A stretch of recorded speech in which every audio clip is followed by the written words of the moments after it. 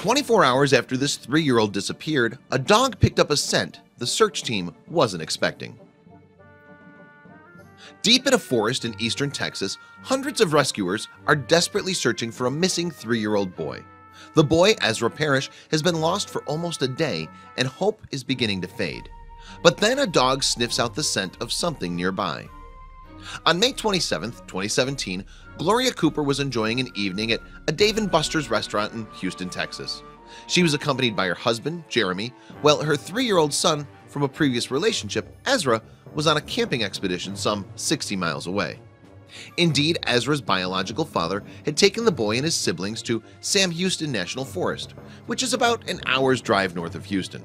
And as one of just 4 national parks in the whole state, the area is a popular destination for campers and hikers looking to escape the city.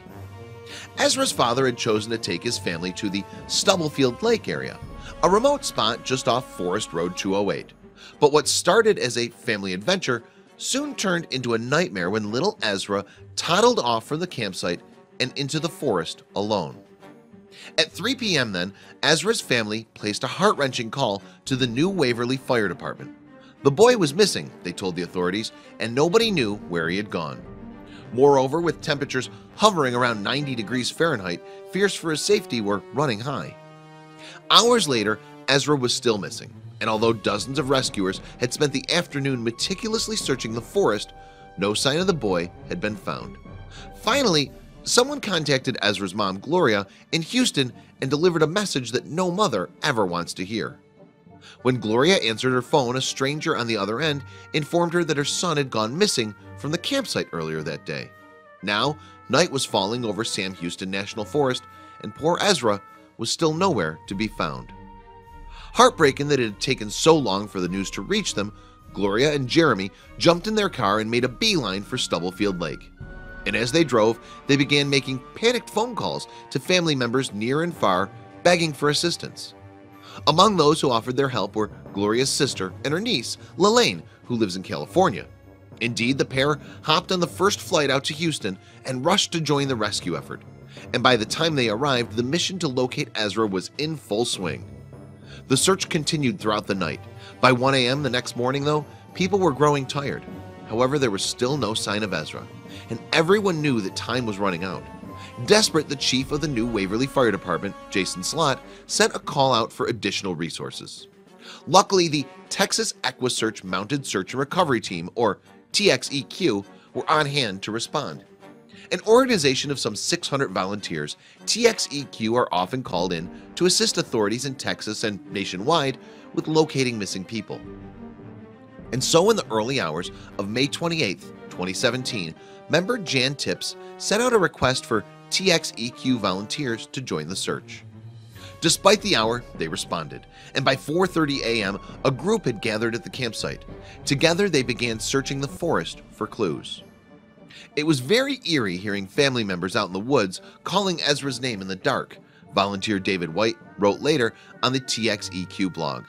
But despite everyone's best efforts, Ezra still hadn't been found as the sun rose. By now, the fire department and TXEQ had been joined by ever-growing numbers of volunteers. Some were experienced rescuers who knew the terrain, such as Sam Houston Trails Coalition, while others were simply concerned citizens who had heard about Ezra and wanted to help. Overall, some 200 people combed an area covering 4 miles for any sign of the missing boy. Some used machetes to cut through the undergrowth. Others drove quad bikes along the trails, their eyes peeled for Ezra along the way. Others still brought dogs to help them sniff out any clues. TXEQ's president, Tim Miller, even found himself having to make some terrible decisions. Launching a boat into a nearby lake, for instance, he used sonar equipment to scan the water for signs of a body. Luckily, the hunt turned up nothing, and Miller was able to put that nightmarish possibility on hold.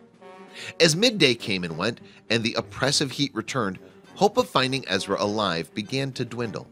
And as a press conference loomed, Miller began to wonder how to address the reporters. Privately, he suspected that recovering the boy's body was the best they could hope for now. As Miller prepared for the conference, volunteers continued to comb the area. And then, finally, in an area just a mile from the campsite, a dog alerted searchers to something nearby. The canine had sniffed out a scent and had got the attention of some of the searchers, who moved closer to the area. Among the searchers was Ezra's 21-year-old cousin, Lelaine Dunga. She had been desperately scanning the trail for hours, calling out Ezra's name over and over. As the dog eagerly tracked the smell, Lelaine called out again, and this time her cry was met by the sound that all the searchers had been longing to hear. It was Ezra's voice. The boy was alive. Following the cry, New Waverly firefighters discovered the child concealed in an area of thick grass, and amazingly, he had only minor injuries. As Ezra's family gathered around the young boy, news began to spread that the search had not been in vain.